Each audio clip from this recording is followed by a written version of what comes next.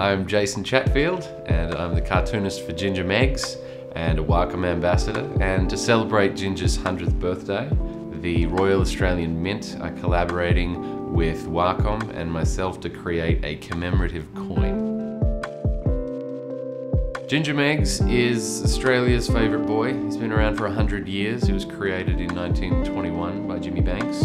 And yeah, he's a quintessential Aussie larrikin. It's one of these iconic characters that just never get old. I was a 23-year-old cartoonist in Perth, and my predecessor James Kemsley tapped me on the shoulder and asked me if I would take over the strip. I was already a big fan of Ginger Meggs, so I was incredibly intimidated to sort of carry on such a big legacy.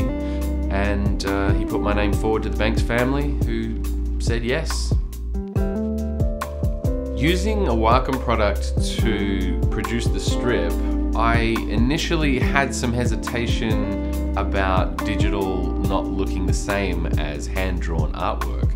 And of course the strip was produced in the 1920s using ink and brush. But now that I know that it exists and what it can do, there's no way that I could go back to the way I was working before.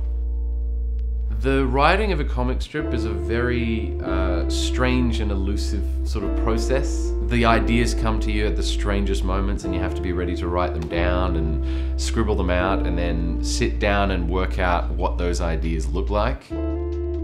Designing the coin on this Cintiq was really interesting because I was able to sort of really explore and figure out the design in a way that I could see everything right in front of me. It was a very natural process of designing something that would look great up close and also look great on a tiny little coin.